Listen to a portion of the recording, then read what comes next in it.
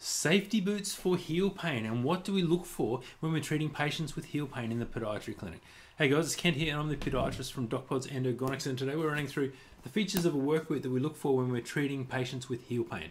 So the first thing, we bend the shoe end on end like this, and it should only bend through where your big toe bends. This helps to rest all the structures that can cause heel pain down through the midfoot, and it'll make your feet much more comfortable. It shouldn't twist too much, so if we get it and try and wring this out, it shouldn't twist too much, and that'll help to rest your foot as well.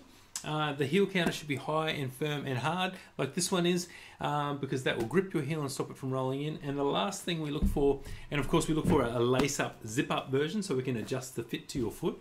And the other thing we look for, it does have this high, long medial arch support orthotic intersole. So if we look down through here, you can actually see this arch support. It's really nice and quite high.